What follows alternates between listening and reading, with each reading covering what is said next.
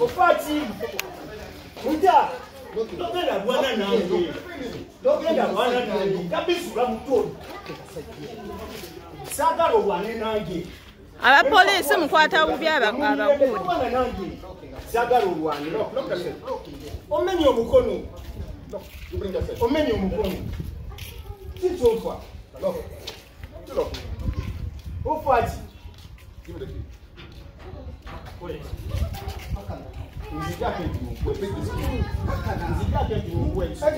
Injurious, this is not seriously. Muleka vuge motoka gende ka wempe simple. On kutula omukono. You record, please. You bring that vehicle. You bring. Please. Omenye omukono. Omenye omukono. Remove. Omenye omukono. Omenye omukono. Nsaba okendeze vingu omenye omukono. Ate bado yagala manyi. Omenye omukono. You people are just stupid. Omenye omukono.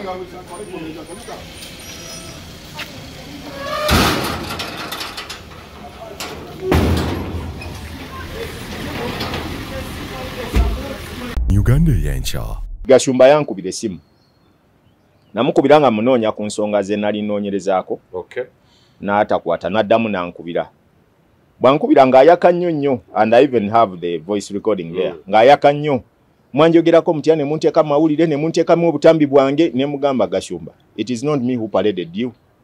It was military ye yakuparadinga. Then boba wali tuyagala butambi obwo buveemu waligenze n'obujjayo. And you still have the capacity ogenda okugamba ya recording ajeyo obutambi wa naawo obujjayo. Okitegeera? Then too nangamba nze sitaagako kana era mwanjogerako bubinyo ne mugamba no but bagamba kamwaka bikasasiro ganga. Okitegeera boba wayogera ebigambo nga tobirinaako bukakafu ate gwe n'obiconfirmingako. Then there is no way you're going to prove that family nti totanga muntu waabo bati walina mukono mukuttibwa kw'abantu baabwe nga gwe wali okubalaatiramu. UgandaEyenkya. Olwaleero luno okyali wano woza musimanya abo banoonya views kati nze nfune ki views mu bantu abali ebisiyaga nzagaza ki Michaels kuba ndi muzadde olunaku lugenda kera ku machanga omwana wo oba muganda wo ng'ali mu bintu ebyo ogenda kukola ki UgandaEyenkya. But I put down that gentleman omu bwe nti sayitaga omuntu yali annyambako nali omu and I made him to silence.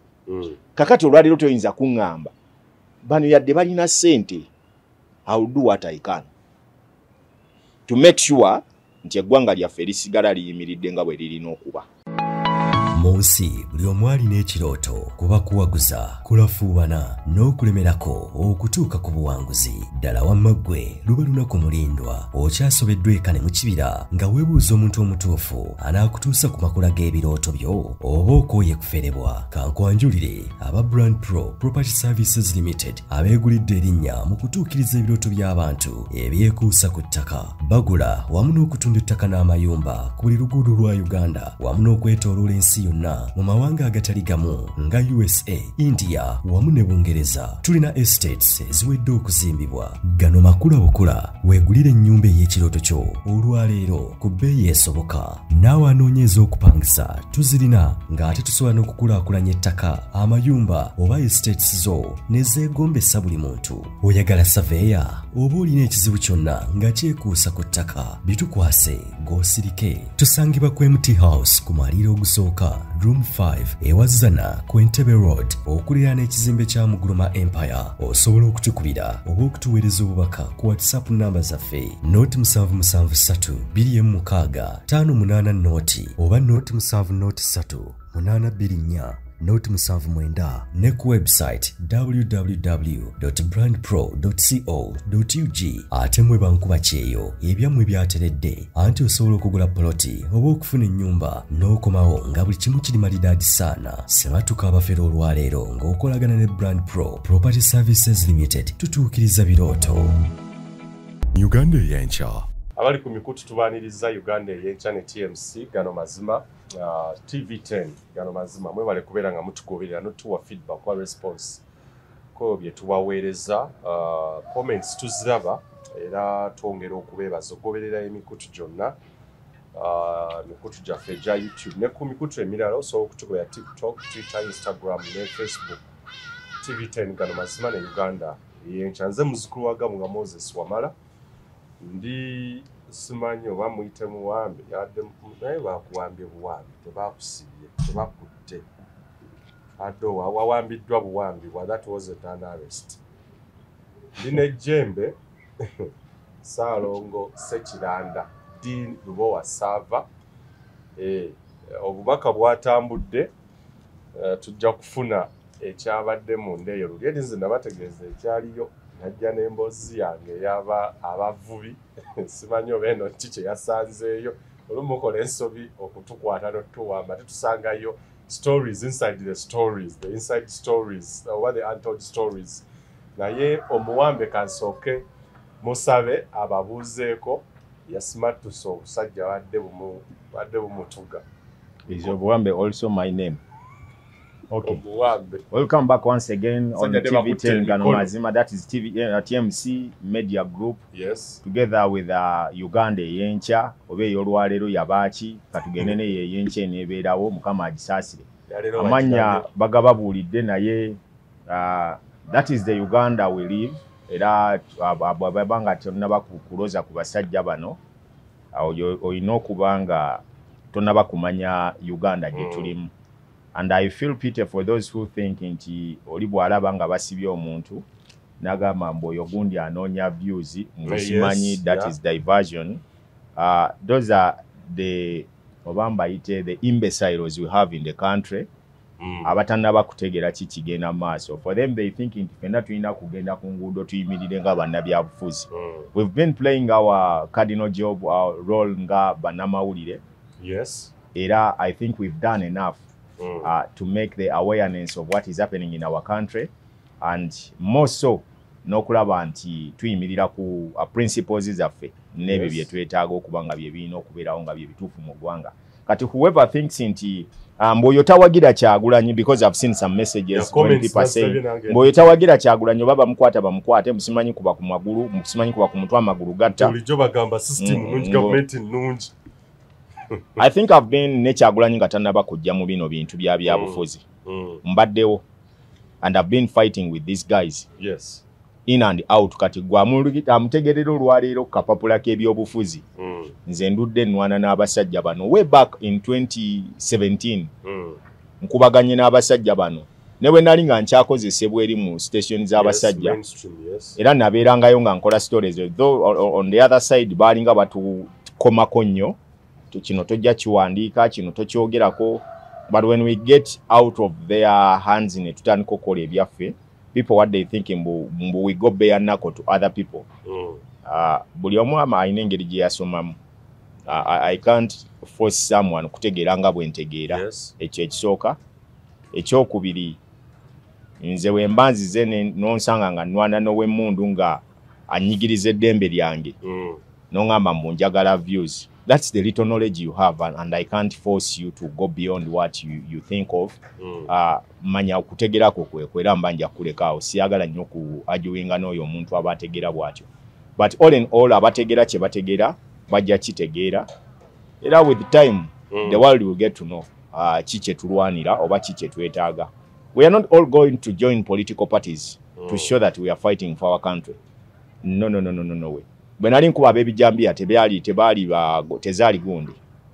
Tebyali bya bufuzi. I was fighting for those guys abavuga boda bebali batema. Bwenzize nnwana ebisonga z'ebisiyaga ebyo si bya bufuzi. However much baba bifule ebyo bufuzi, but that's not a politics. It is a concern to our culture and our country. Then okulwana nzine ensonga endala eza bulijjo bwe nkugamba nti emengo waliyo obubbi kino kiri bwe kiti. Gemazima genino kugamba. I'm not here to massage someone ategere kye yayagala okukola nedda. And nze sijagala kugamba oba kugulira amazima. Nti buli lucha nze mbamanyi bajja kunsiba. I walk buli story gye nkola mba nkimanyi. So buli lucha obeerawo noga atobera mirembo ganti no today they no, take you. Eno tetuli mu paradise. Yes. We are in a country where nti omuntu alwanira ekituufu yabo mu byate ebyabo abalinga abatategera kyakola. kati mu ngeri emu oba endala siyinza kkaka bantu tegeera kye twagala tegeera. Ku comments ne reactions nalabye, I still find it very problematic or problem. Simanyi oba nawe okisanga nti abantu batte bannaba kutegeera what you're fighting for, your cause.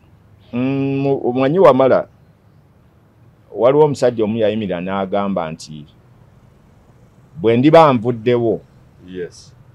mulisamba ensiko okunoonya nenkana naye nga temusobola mulaba. Kya bulijjo abantu bangi nnyo kakati tusanga nnyo nga baleese obutambi bwa muzaata. Yeah, true. Tulaba nnyo nga bakomezaawo obutambi bwa kasirye eggwanga. Tulaba nnyo obutambi bwa Kirumira ayogera afa n'asirika afa.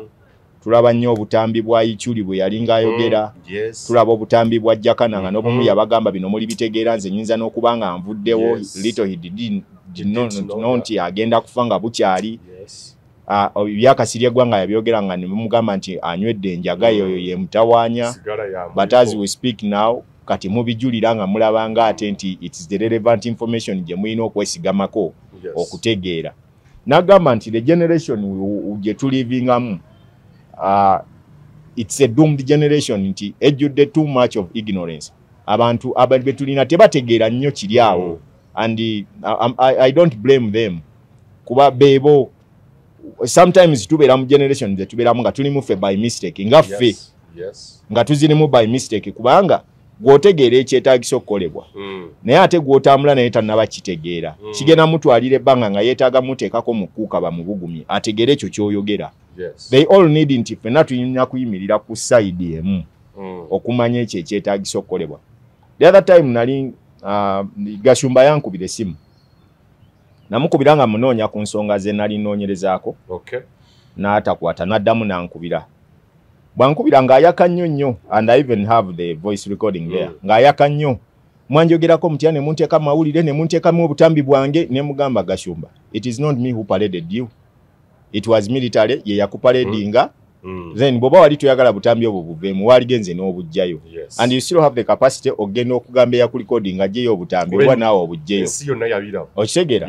Then two nangamba nze sitaagako Jakana era mwanjogerako bubinyo ne mugamba no but bagamba kamwa kabi kasasiro ganga okitegeera bwoba wayogera ebigambo nga tobirinaako bukakafu ate gwe n'obikonfamingako then there is no way you're going to prove that family nti totanga muntu waabo bati walina mukono mukuttibwa kw'abantu baabwe nga gwe wali okubalaatiramu n'otuuka n'okusituka okugenda ng'oli bamusibye n'ogendayo okumulaga nti oli you're celebrating what is happening to that person kakati yagenda yafa what did you gain? Era ne mubuuza obeera ku muzindaalo enkya n'eggulu no injuring abantu bangi nnyo kati gwe baba bakwogeddeko olunaku lumu n'onyiiga then that means manya gwe buli lunaku olina bangi nnyo b'okola ki. I will give you the voice. I have it. Then ne muleka awo nga awoza byawoza ebitakwatagana. Same apply ne kuba n'abantu nze oli okuvaayo nanjogerako ebimu waliwo ebimu ebitannumya nnyo omutwe nga nze. Do you feel the audience you're serving has not appreciated you because nze nkyogera nti mu Uganda to appreciate a good journalist? Anti era nesitandula atera okugamba ekigambo kino. If you write a story abantu 10 and out of 10 abantu 8 nga be bagamba nungi nnyo nga tekuliko bagiyombera manya this is not a good story jidde moji wandiike bupya. Olina okuwandiika story nga at least out of 10 6 are appreciating, the 4 are arguing. Obanga abasinga obungi bagiyombesa. Kakati mwabo abasinga obungi abagiyombesa kijja kuyamba nti mubanja abo abagiyombesa ojja kwongera okutegeera kw'abantu kufaanana kutya. Ntera okugamba ennyo nti abantu abasinga obungi ebintu ebisinga baagala nnyo mulwadde wa musujja gumuluma naye ayagala agende bamuwemu magnesium kuba awoomerera gw'abaamira yeti bw'omugamba nti olina kumira mululuuza oba olina kunywa waliwo bino eddagala lye banywa abaana gundi so babitunda nnyo ne mu supermarket kati babinywa oli agira naga bampeeyo bya something of that. Bw'olimugamba nti nonywa ekyo ng'agamba nedda kuba kikaawa. Abantu baffe baagala wuulira ekyo ekibasanyusa ku matu gaabwe, tayagala wuulira ekyo ekimugamba nti kyekirina okutuusa ku kkuba ettuufu. oba okitegeera Yes. njagala nnyo ne bwe mba n'emikwano gyange saagala nnyo kuba na mikwano gingamba kituufu ekyo no I need someone who can criticize me nangamba nti awo tetugenda yita awo tuyite wano. Yes. Then I take back and mpulirizamu nga okay bw'aba ngamba tuyite wano lwaki kanze mulage lwaki tuyino yita wano we argue each other and then ne tukakasa nti kyetugendako kyekituufu kati bwe tuba tukoleddemu ensobi fenna tuba ensonga olaba nti ne bwe tuba tukola stories zetukola we sit down ne tusooka tumala ozeetegereza okitegeera n'omala okukakasa nti lwaki eno story tuyina ogikola terifuna story gye tukola by mistake.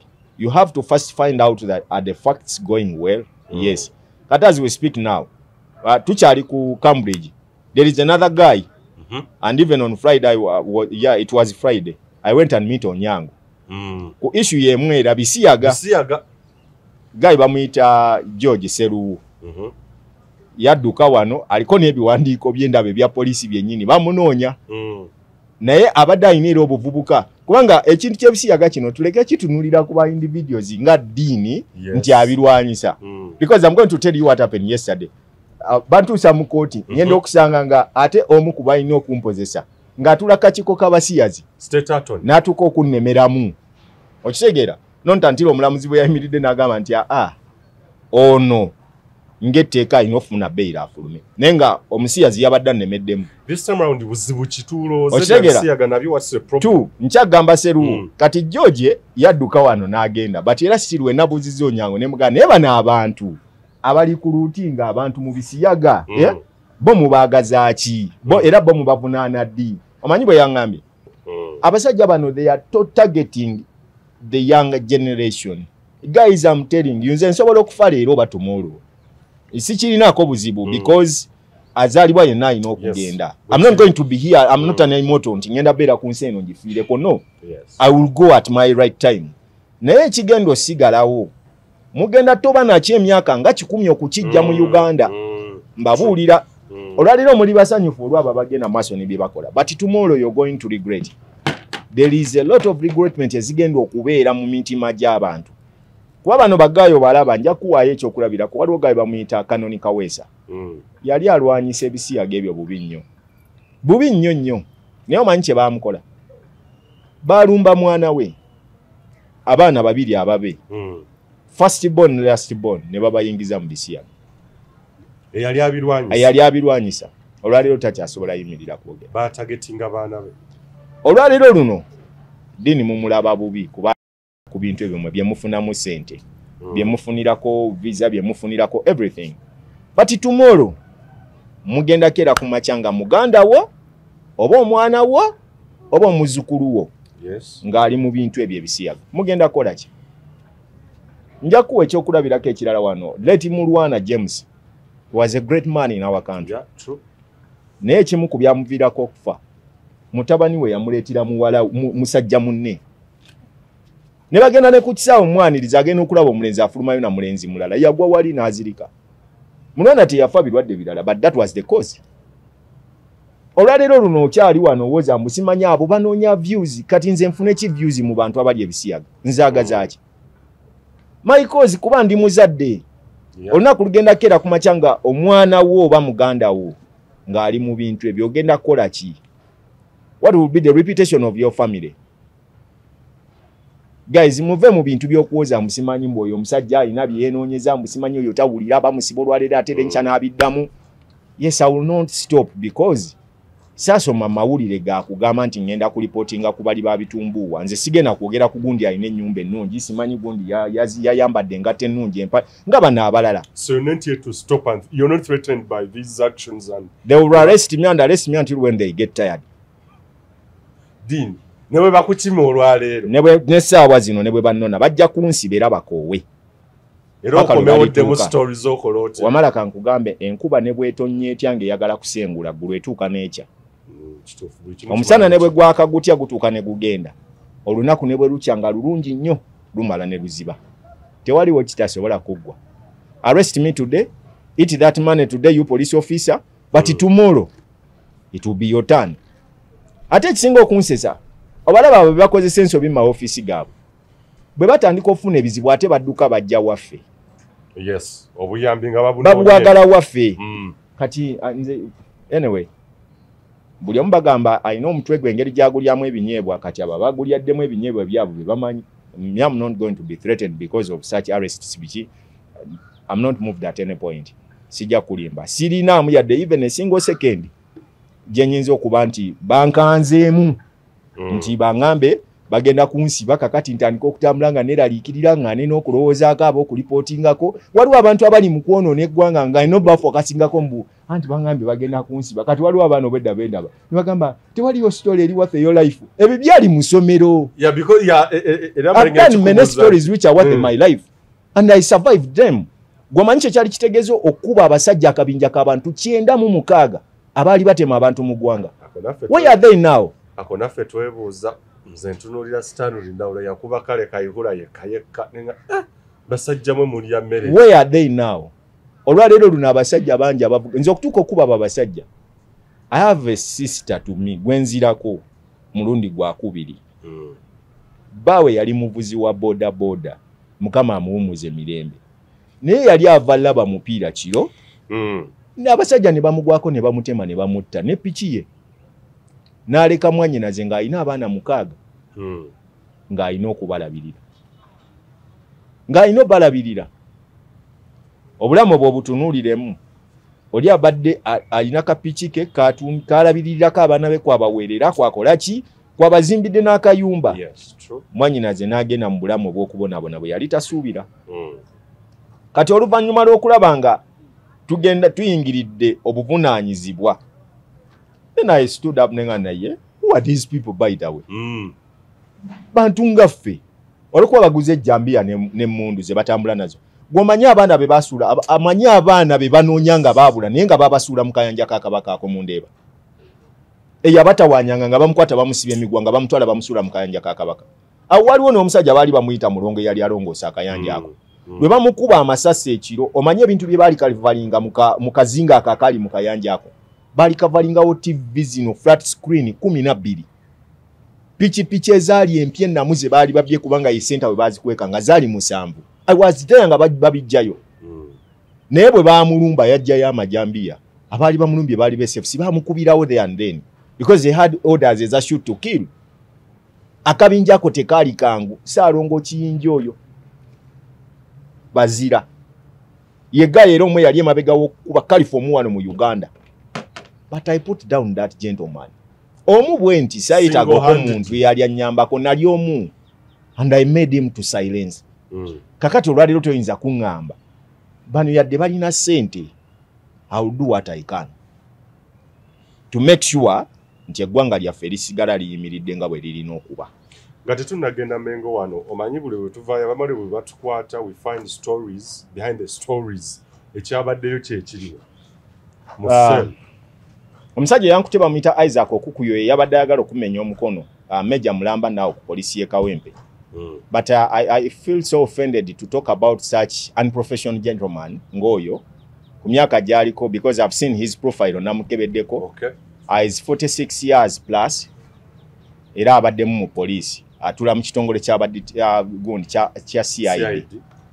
Yazze ne banna abalala like how goons work and they use that police akerungujja where they pay money ne bajja bataakinga abantu kubanga akapolisi kali ako police post nzijukira police yali egamina okugalawo such police posts eyerungujja kati bagikozesa ne bagenda ne babawa sente mbu bapikingewo matching orders bagende basiba abantu be bagala okusiba.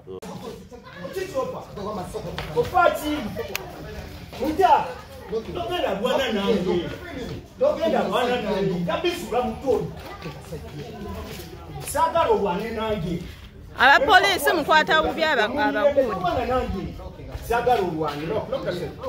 Omenye omukono. Omenye omukono. Kichofa. Ufati.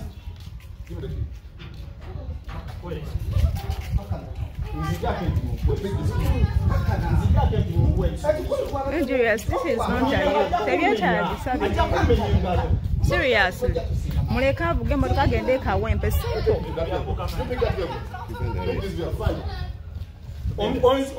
Onkutula omukono. You record, Please. You bring that vehicle. You bring. Please. Omenye omukono. Omenya omukono. Omenya omukono. Omenya omukono. Nsaba okendeze vinguzo omenya omukono.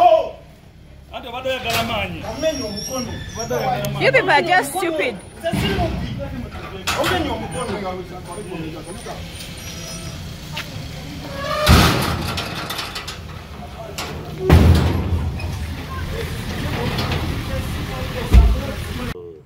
Yes, they came. Nemala nemubuuza omenya omukono omenyera ki? Because ne woba olina kyoyagala okumbuuza. I think you need to introduce yourself ne tugenda mu mirembe. We baleetedde emundu wabaddewo abaana bange era be bamu ku bakutezo video. Ne muwala wange n'asembayo obuto wa myaka 12 naye yabaddewo n'abalala. Ne tugenda. Kati we bantuusizza gye bantuusizza okutuuka wali nga abasajja bazze nga tebalina ne matching order tebazisayininze bamaze mbukunkwata balyoke bazisayininge. Ne mpulira mugamba sasulayo n'omusirikale atuyambyeko okugenda wali. Gayi ne bakwata sente ne bazimuwa. N'ensirika ekyo nakyo nenkiraba. Ne tugenda kati okutuuka munda mu motoka n'atandika okuneetondera mbu amusole n'anzijjako empingu. Ne tutuukayo munda. Ne nyingira ne nsangayo abantu be nasanzeemu. What I've discovered from Kawempe Police Post. Yes, bakyusizza osiside baleese omulala. Yakajja era nabaddeko ku parade yaawo ne ndabanga yataddeko amateeka amapya. Omanyi nti bagayi bakwata abantu ne babasiba. Ne bateekayo kulwokuba baagala funa sente mu basibe. Yes. Ne bakuumira omusibe mu cells for more than 48 hours. Yes, abamu bamazeemu weeks, wabalala bali mu myezi mbu file ekyali ku RSA. Why would you arrest someone when you have not even investigated the matter? N'okwata omuntu n'omusiba. There is another issue generally and which is needed to be addressed by all bana abeeyita basimanyi ba human rights defenders. Okimanyi nti abaana b'abantu bangi nnyo babatadde mu system nga ba criminals, yet those people, some of them are innocent. Yeah, true. Oluyingira police mbugenda bakujjeko engalo fingerprints. Yes. Ne bamala okujjako fingerprints ezo ne bakukwata tebanakakasa obaddala olina omusango oba tokola ki oba tolina wabula ne bakuteeka mu records nti oli mumenyi w'amateeka. Enkya ne bukya nga bakuprovinze nti yo innocent but mu system yaabwe tebakukoze eki kakati omuntu ono n'atuka okubanga alina ekintu kyayagala okukola ekyobuvunaanyizibwa naye nga mu system y'abasajja mwali bamuindicatiinzeemu nga a criminal. And yet there are some criminals who have seated in those offices like these OCIDs. Bano babbi abawedde emirimu. Babbi abawedde emirimu bali mu kubba bantu broad daylight. Aganye otwala omuntu mu kooti mbu alinda omuntu amuwe sente. Omuntu ne bamuwa bondi kati nno omusajja gwe nasanze omusimanyi babadde bamuyita simanyi Saalongo Jamiru Baluku. Bamusiba mbu omwana we yagaana okola ebibuuzo. Naye nga bakayanira omwana n'omukazi, omukazi agamba omwana si woono. Nono abuusabuusa omwana we. Mulamu we n'amukwata n'amutwala ku poliisi. Omusango ogulina okusolovingibwa by family level. Ne bamuteeka ku poliisi. Okiwulira mbu mulamu we yamusibye ali ku orders za mulamu we. Osiside alagidde bamuwe bondi. Ono agamba nedda. Mbu alina okutuwa sente baagala emitwalo 800. Omuyayi n'agaana ozzibawo. Naye bakamu weeks ezi. Kati badda ku parade omulundi ogwokubiri bambuuza gw'okyakola ki wano nti abasirikale baali banjagala mu sente ne sizibawa. Ne bagamba siyagala mulaba ng'asuze wano olwaleero. Maybe oyo omukyala gwe baleese oba oli awo anaayamba okutereeza Kawempe nga bwe bagireese and the DPC ne OCC station. But the department nze nzija mbagamba enkya n'eggulo. Whenever I put my face to the police, nze department gyensinga otunuulira esinza okwonoona police is the CID department. Bano abanoonyereza be batta file ne bawandiika ebintu ebitali. Mr. Magambo is the head of CID department Kibuli. Police. I'm addressing this matter to you. In a broad daylight, you need to retrain. You need to retrain abakozi bo. Bonna. You have a lot of unprofessional guys. Nga omusirikale ali mu police naye nga tamanyi na musango gwagenda vunaana muntu. Nga tagumanyi. Nga ayiya buyiya amaze okujjako omuntu statement naga kati nabuuza but do you think ono mucharging eki? Wakute wachi? Nga akulese. Yes, wakute wachi? Akutaddeko empingu akoze buli kimu. Mu mateeka wamala nabeerako ebweru eyebbanga. Yes. Bwe baba bakusiba omusajja anoonyereza n'anoonya buli kimu n'akimalayo. Najja n'akugamba nti okusinziira ku kino we have someone is wetaagibwa ku kooti oba ku police okubaako kyonnyonnyola. n'otuuka wali nga you're ready to be taken to court. That's why baateekawo nti omuntu tolina mukuumira mu kkomera ku masuka ssaawa 24 oba 48. Naye ab'e Uganda bakukwata nga tebannamanya na kumanya. Gendako ku kooti olabe. State attorney yennyini ayimirira boldly n'ategeeza we are still investigating, n'otunuulira omusiru nga tomumala. N'obuuza lwaki mwaleese omuntu ono mu kkomera. Amakomera jjukira gajjudde. Capacity gye galina accommodatinga yakuba nako nadda. And the main thing Wamala, arresting people can't solve the problems. Yes. Ne bw'onoosiba abantu n'obamalawo nedda. Kati osiba omuntu asoowaganye ne mukyala we. Basenga baba babaleeta kola ki? LC beekola ki? Waliwo emisango egimu egisaanidde okugamba nti nyina kisolvingibwa ku LC level. Ate nga ne LC na department says ez'amaka ezaki ezirina okuggwera ku LC. Naye olw'okuba nti ono alaba wano ninawo akasente. Ate olugenda no ne bamugamba bye bamugambye tawuliriza na side ndala nga kakati nasanze omusajja omu bamuleese kiro. Omusajja yatunda edduuka lye. Goodwill yaliko ye n'alitunda mbw agenze mu bwa pasita. Gwaliguzizza n'aligula on behalf of someone. But on behalf of someone gwe bataateeka mu ndagaano. Yes. Nti Wamala ayina edduuka gwaligulira mulala bati endagaano Wamala yagikoze n'eddiini ava mu dduuka alimuwe. Yes. After 6 months landlord asanga muntu mulala amugamba nti mwesibe nawe ekifo. Gwe sikumanyi. Era naggala ekifo kye n'abagamba mbagobyewo. Bano kye balina okukola kusengulawo edduuka lyabwe balitwale kati mu kuliggala. Ate bagenze ne banonoolye yatunda edduuka eyabadde mu byo bwa pasita bwe. Ne bamuleta naye nga abamukwata takolangako nabo ndagaano. Bati polisi yabaleese n'emuteeka munda mu kaguli. N'asulamu. Ng'emukyajinga ki? N'asulamu. Kati bayiga bino musimanyi obtaining money by false pretense. Ntunze ekintu kyange nkikuwadde ngenze n'emyezi 6 giyiseeko. Where does the false pretense comes from? Polisi yeetaaga okuddayo okusomesa. I'm telling you. I'm not attacking them, but that's the reality. Baitaaga okuddayo okusomesebwa. Bategeere ki kye balina okukola. N'abakazi abasajja abo abakulu abali omwo ali myaka 45 ne byakola tabitegeera. Let them retire. Give them forceful retirement bagende. Mu recruiting abaana abategeera bye bakola. Sincerely speaking, ekyokulwa ennyo ku mulimu si kwe kumanya nti ogumanyi. Kuli omusajja yabadde walinze namulabye nga avuyiza ku parade. Mbusimanyi file is at bayiga RSA ne bababuuza RSA ziriyo ziri mmeka. Era state attorney omuntu aki mu mukwasa file 10 n'osanga omusirikale omwali n'abasibe 10 bali munda mu police. Omu naye nga waliwo abalala bali awo abatayayo butayaya bakera kulya bulinguzi na kudda waka. Sincerely, Uganda needs to be checked back. Kati bojja n'oyogera ku bintu ebyo olina gamba mbonoonya views. Amazima bwe ntunuulira abaana b'abantu abafiiridde obwereere ne ntunuulira abaana abasibiddwa n'osiba omuntu olw'okuba yanyiize ne mukyala we naye nga gw'osibye alina famire ey'okulabirira. Kati ogenda mukyajinga ki? Museveni yennyini yayimirirawo n'agamba nti bakyakwata bantu ba idol. Yes, I done disorder. Etteeka ne lifuluma n'okufuluma nti tebakyakwata bantu banyu banjaga. Kyokka kyanneewuunyisizza. Babakutte lwa kunywa njaga. Ate omusirikale ali ku mulyango yabagulira enjaga n'agibawa baginywe munda. Kati ne mbuuza babakwatidde ki? Nina kata yo story, ninako. Babakutte banywa njaga. Babakutte kunywa njaga. Ne babaleetera omusango gwe balimu opium and marijuana. Kyokka kawungeezi ngenda okulaba batumize enjaga bali mu ginywa munda. Kati ne mbuuza bategedde nti mwoli babasibidde ki? That is my question. Babasibidde ki? Kubanga bwangamba nti wansibidde kulya ate nompe emmere. Kiba kitegeeza nti tewansibye. Wandeese ompe emmere ndye. Eggwanga Uganda. Bakutte oginywa ate polisi kakati. Ate oli munda. Anamuga afande. Bampitira oli omukyala. Bamumanya agitunda awo n'agireeta. Afande ne bamuwaayo ezize 12,000 ne bano ne bagula eminwe gyabwe n'abawa n'ekibiriiti. Ne bayingira. Ne bakoleeza ne badda mu ttooyi ne baginywa.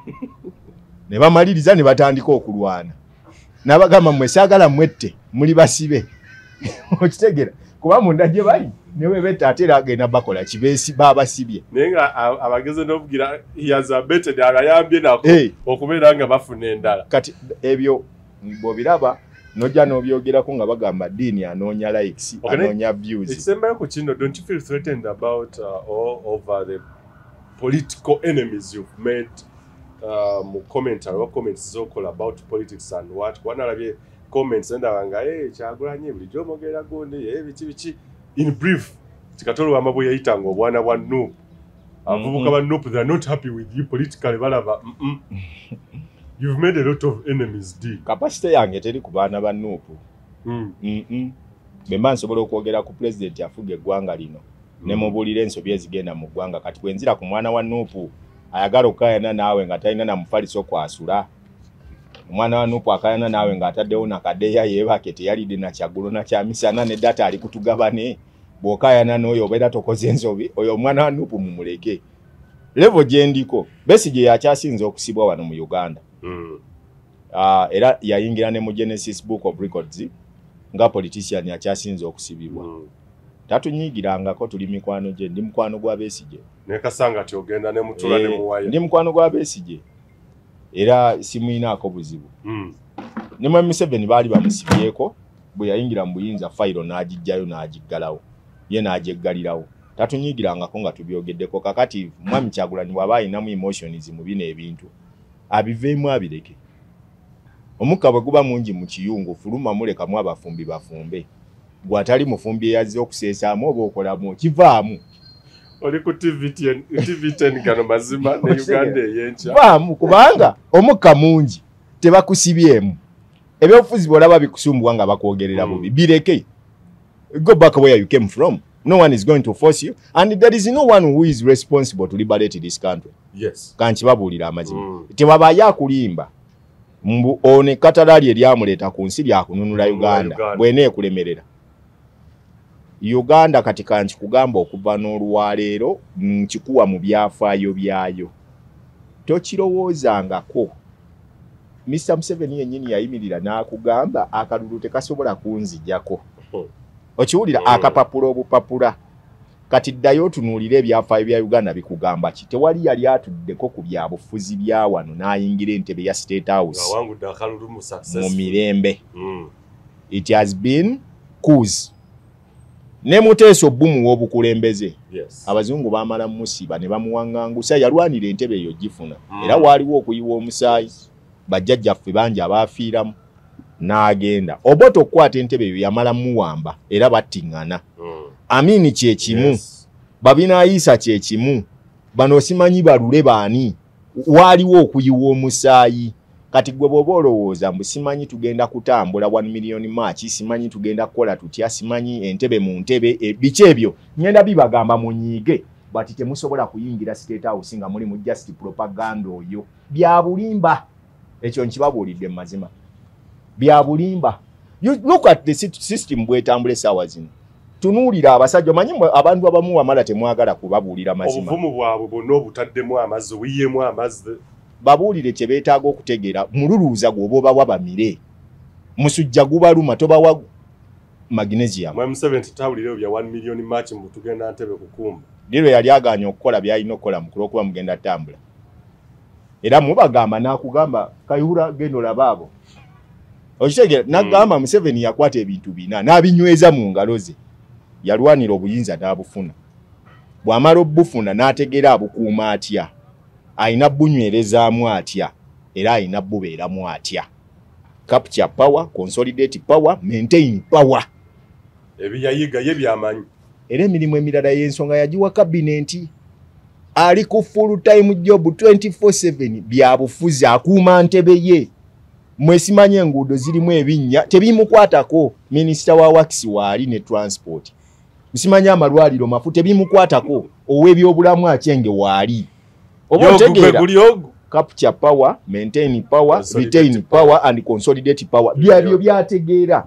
Bino ebirala byonna era bw'alabanga gwawo okozeewo oliddewo ekimala ng'aleeta omulala. Era tomu gw'omulaba awaanyisa ekifo kye. Kati ekyo ekikulaga nti gwe byolika abanoonya ekifo kye. Ye alinze ekintu kimu. He only thinks about one thing. Okuva mu ntebe eyo nga basimye ensonda nnyaye. Bwe banaaba tebannagisima nga bayimba oluyimba lw'olusembayo.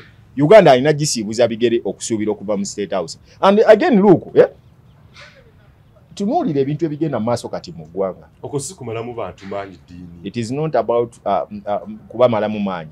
Mbabuulira kituufu. Ffe tulaba bye batasobola laba. Okitegeera? Wetegereze olabe. Abasajja bali mu kushiftinga goalpost batandise okukwasa abantu be beetaaga obuyinza obubakwasa.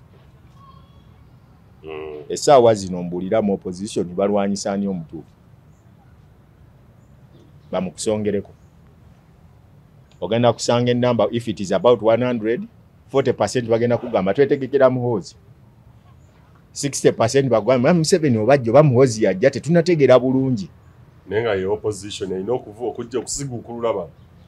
Nabo bali already disorganized tebamanya ani gwe bagenda kusamba. Bali bakugambyeko nti mugenda samba omupiira naye nga line up y'abali be mugenda osamba temubamanyi. Ne mutuuka ne babaleetera abakadde oba ne babaleetera. Walabako omupiira gw'abafumbo n'abawuulu. Wagulabako abafumba n'abawuulu nga basamba omupiira. Tebaba najjaze kyekisooka bajja bafunyizzaako empale zaabwe bulungi ne bayingira ekisaawe. Ejo kirabira wajja tutabeera. Mukyalo eyo gibeerayo. Kati togenda kumanya bagenda kuwa wa myaka emeka gwogenda osambu ba wa myaka emeka. It is what is in politics of Uganda. Abafumbo n'abawuulu. Waliyo kati gwe tulimu gwe by'obufuzi bya Uganda. Togenda tegeera bagenda kuwaani okuzannya oba ani gwe bagenda okugamba nti ono. Nabo bennyini already bali disorganized basooka ne bagamba I think they are going to bring Lwabogo. Ne babeera wao ne bagamba kati ne bagamba bati Lwabogo biki ne bamwogerako binnyo. Bamaliza ne bagamba but what I'm thinking ayinza okuba muhoozi. Then ne bamaliza ne bagamba naye alayika Museveni. Naye olowooza tayagala bbuwa mawo. N'abamu ne babugabirako kuona ani speaker wa parliament. Kakati as we speak today the opposition of Uganda temanya ani gwe genda kuvaasinga. Eri confused. Kyekisooka abasajja bategese bulungi nnyo batandise kubanga wetegereze there is a colleague of mine gwe nabadde njogerako naye recently. Ali mu government omwo nanga njagala okubuulira amazima ne mu cabinet batukuutira batugamba tetuddamu kubba ttaka because the system is now in a transition change gye bagendamu. Tebaagala kuleka bizibu bigenda kudda mabega. Now they are advising each and everyone to buy land kubali mu government. Kubanga tebaagala balekera bizibu. Abagenda okuddawo baagala babalabe nti bali mu system etambula. Kakati bw'oba ng'olaba such statements start coming in. Genda otunuulira ebifo byonna wetegereze olaba otunuuliranga nnyo lishafo zino. Omusajja yatandika okudropinga bakadde banne be yajja nabo. Either mu majja abaforce nze tulitaya. Mu bitongole bisinga obungi abagenda abajjawo. Ayingiza abaana abapya. Abali mu age group yemu n'abo baasuubira okuleka mu ntebe. Because tosuubirayo mwami Museveni tebakikulimba okujjako ng'afudde bufi. N'aleka nga tategese byayagala. Tomusuubirayo n'omulundi n'ogumu nti agenda kera ku makya akwata obuyinza abukwasa abali mu opposition. Ekyo kirooto. Oli ku TV10 gano mazima saako ne Uganda Eyenkya. Yaliyo teriiko sponsor. Ngakuba omutego numalumamu. Beba sponsor bennyini. Woviriddeyo Sobi nga baamumaliriza. Sobi yafudde jjo. I think I was the first person to record that story. Ogibuulira abantu on our TikTok channel. Sobi yali yagenda Gombe eyo. Ne banene okusinziira ku jega agenza okweyongera okusembera. Yali yagenda omulimu gwe nasooka nze otegera mbu gwe baali bamuwadde waliwo ente za president ze baali babbye nga bagenze zinoonya. Ekyo nkijjukirako yes nafunako information yeyo. Kati bw'akoma oba yakomawo oba yasigalayo simanyi n'ayongera okunywererayo kati ate ne bamuwerayo akalimu ak'okulwanira ettaka ly'omugagga omu bye n'ayongedde ofuna oluvannyuma. Kati mu kulwanira ettaka ly'omugagga omu baawunzise beekubi ndoza ne bafuna mwabaddemu okuyisinganya kw'amasasi. Ne bamukuba amasasi ne bakubirako n'abaana abalala batannabategerekekwa ne bafiiramu. Sijja kugamba nti nno kyekyabadde ekiseera kyagende kuba buli muntu alina obudde Katonda bwe yamuwa. Naye byakoze alese abikoze ne baabikoledde katusuubire nti baabikoledde bw'aba alese abaana banaasigala basobola okubayamba oba banaabala kiri nti tubadde nga tumusasula oba mu Uganda that's what they say nti abadde takolera bwerere tubadde tumusasula. Kati mu kumusasula family esigala ebonaabona naye nga gwe omulimu Sobi ye gwabadde akola. Kyenkujjukirako ennyo bwe wali ku TV emu story emu gye wasookera ddala za gye nzijukira nze ng'omuntu the investigative piece mu mainstream gye nasooka okutegererako ennyo yali yabakifeesi gye wakola ne muganda wange Solomon Serwanja. Era kinkoze bulungi nnyo nti I'm with the right person za Solomon yataliiwo. Ekibuzo kyanwadde kikulu nti Kampala under Sobi oba bano ba notorious gang eyaba Sobi. Kiki inside kyemwalaba kye baateeka ku Kampala under their hands nga okutulugunya abantu bati nava nona ku nebaga nti wanzikira ndoza mwafuna nako obudde okwogerako nabo naki.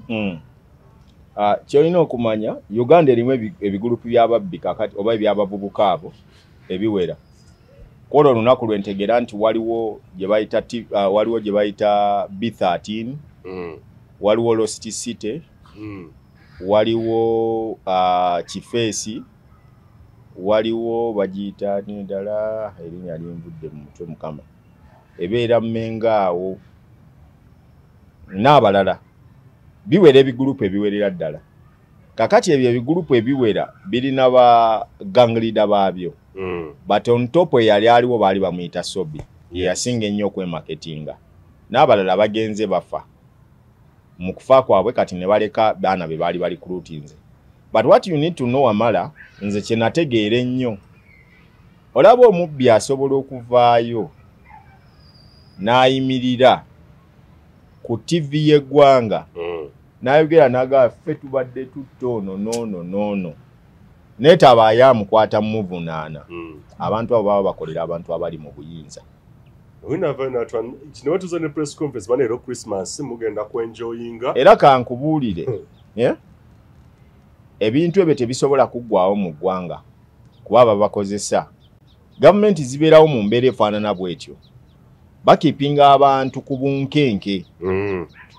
Nga mulina okuddayo nga the only option yakuddukira eri gavumenti. Naye nga abafacilitating bano ababateeka ku bunkenke be babassaamu amaanyi. Because Sobi yatukako extent yakolerako Kayihura yali IGP Mulamba. Waliwo ekigulupu ekyali ekya border 2010 kyali kya kitatta. Era nakyo Kayihura yali abakozesa baali basajja be. Abo n'obateeka bali. Ne wajja wabeerawo ekigulupu ekirala Sobi n'asala n'agenda akolerako ku Kaka.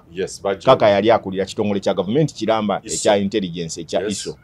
Kakati abantu ng'abo bwe baba nga weebali. Ate nga ne bana abasajja okusobola okupenetratinga wansi bakkeeyo bategeere ba criminals we bali balina kweyambisa ate abo ba gangs. Abo racket eyo zolina okukozesa okusobola okutegeera ki kye bakola wansi eno. Ninako mukwano gwange omu. Bw'omusanga akadeide yali awo omuntu wa bulijjo. Tewali mubbi abba wano mu ggwanga nga tamumanyi. Tewaliiwo. Tewali mubbi abba wano mu ggwanga nga tamumanyi. Tewali mutemu ali wano mu ggwanga nga tamumanyi. Naye kikwewuunyisa nti ne president akubira omuyaayo yama esimu n'amubuuza nga waliwo incidents eguddewo mu ggwanga nga security emulimbi. N'amukubira esimu n'amubuuza. Ne bw'omusanga muntu wa bulijjo. And is my good friend. Nga waliwo ensasage gudde waliwo ati robale badde yama. Kubanga nzi kyenzijjukira oba kyentegeera ennyo. Waliwo akabinja kaali kaaba mobile money. Okuba akabinja ako kasaanyaawo. Yali mulenzi oyo yagezaako okuwa information entuufu. Basooka ne babalimba bonna ne balimba ono ne balimba oli. Paka president yaga mumpe esimu yange ne bagimuwa. Tanga nina wanayinchi wange gwe mmanyi wansi eyo. Ayina amazima n'amukubira. N'amubuulira. Ekyomukisa omulungi naliwo nga bakuba essimu eyo. N'empulira era ng'ayogera naye bwe yamaliriza. Waayita ennaku ntono nnyo nga akabinjako konna nga bakakubye. Okyalaba bakuba ba mobile money. N'aba boda sikyabalaba. Gavumenti erina capacity esobola okusaanyawo obumenyi bw'amateeka oba obukuumirawo. Bw'eba eyagadde esobola okubukuumirawo oba okubusaanyawo. Erina capacity esobola okusaanyawo obumenyi bw'amateeka oba okubukuumirawo olw'ebigendererwa byayo. Waliwo abamu ababakozesa nga babataddewo okufunirako ssente okuva mu bakulu mu gavumenti. N'ateekawo obubinja obwo nga butulugunya abantu butadde abantu ku bunkenke ye nafunirako sente za operation tugenda kujjawo bino tugenda kola kinenga be babatuma because I remember one time nali nina ku baana abamu abali bakolera kaka bali mikwano gyange because there is no way you can do such stories zino ze tukola. No, you need to have sources. Toyina bo ba penetrating amu bayingiramu and abamu to befriend them babe mikwano jo so that they can give you that rightful information jogenda okwogerako nga tolimbye bantu. One guy told me nti twatukanga akaseera nga tetulina sente ng'omukulu aganyo zita n'otuuka n'okwata abaana n'obagamba mugende mukube wali ne bakuba kakati ono alina okunoonya information ya intelligence najja naye nga abaana bennyini abaakubyewo abamanyi asiiba nabo ne bamuwa sente agende mu operation n'abakwata n'abata ne bagamba muveewo mugende kuba n'enkyalina obbakozesa bw'anaabasiba leero enkya talina kyabbakozesa talina bagenda kukozesa. Ate bye bitongole ekyobusiru kye birina nti when you come out n'oyogera amazima they come for you. Kubanga oba oyiwa omugati gwabwe. Now that's the reason why I've said nti eggwanga government esobola okukuumirawo obumenyi bw'amateeka bw'eba erina interest zaayo ate era esobola okubujjawo bw'ebanga ddala eyagala emirembe mu ggwanga. But wotuuka mu situation ngeno gye tulimu bweti n'olabanga buli muntu kakati omanye omuntu bw'abeerawo ennyo the other time nalimbaga nti omuntu bw'aweza emyaka 6 mu buyinza oba n'ayingira emyaka 6 mu kifo kyonna ky'aba alimu nga emyaka gye egy'obukulu giri mu 6 okudda waggulu. Abamwetoolodde batandika omubala. Yes. Bamubbirako bamulaba nti kakati abatakyali resilient nnyo nga luli bw'abadde emyaka 4 3 5 bamulaba nti kakati atandika ebintu ebimu okulirakisinga n'abita because the Museveni of today is not the same Museveni of ow'emyaka 3 4 gye yalimu oba 5. Yes. Okitegera olwaleero no gwe tulimu tasobola kwenkana oli kakati ono omulaba akyabayita nabazzukulu ekitegera nti atuusa alaba akaddiye kati abamwetoolodde abamu agamba hawe naamugjawo oyo ayinza okunfukira ekizibu ate sikyalina nnyo maanyi galwana n'amulekaawo abeeraawo nga oba abbe oba akola kyayagala akikole kasita ye alina peace mu ntebe ye waatudde. Kati ekyo kiba kiteekeddwa nga a certain point mu matigga kuba togenda kusangawo mirembe tegijja kubaawo era ojja kwesanga nga impunity ebeera ku highest order n'amanyi obumanyi chairman w'okukyala asobola okujja n'abagamba leero temujja kulya mmere chairman agambye ne mutalya era completely. Nalaba kye mwayitamu njagala genda ogira owumule kuba story ya Sobi nnene nnyo kuba mwali nnyo ne Somonyo nalaba story of the Chiefs. That was a story nozaje bingi byewategeera kibyensikiza nti masa tujja byo ababana balina enguudo wamala balina enguudo ne bagamba oyo baganga leader baabwe ajja ne tugamba nti kakati Kampala Road okuva ku bitaala by'Ewandege yanga amukutte paka ku bitaala by'Ejjinja Road tekuyina ayina kubbirako okujjako abaana be baataddeko n'abagamba olwaleero njagala emitwalo 5 oba akakadde kamu abaana ne bayiriba ekkubo ne bakola buli ekyetaagisa kyonna omukulu ofuna akakadde bw'otazireeta ku kkubo bajja kujjako tojja kukolerako ate era kizibu okusanga nga owa B13 agenda okubbira mu area y'abakifeesi eteza balina n'ensalo. In fact waliwo n'ekibinja ekirala ky'abadegamba bakiyita Lipanda. Yes. Eyo Lipanda eri mu Mmengo. Kakati kizibu okusanga owa Lipanda ng'ate asaza agende mu area ya B13. Mu territory etali yeye. Ababa bajja kwetema. Buli omu alina territory mwakolera. Era bw'abawo okutuukayo omukulu alina okubira omukulu oweeri. Uganda yensi gy'osanga nga simanye eri mu Gaza, eri mu Cambodia, eri nasima nga n'okuyingira tebasaza visa just obuuka mwala. Yaga kakati tuli mu Cambodia. Tutuse mu Lipanda tuli. Nenga Cambodia abasajja abaliyo bonna bava kodda. Mukama abahoga abakume tunatandikirawo atakumbira pera batukumi. UgandaEyenkya.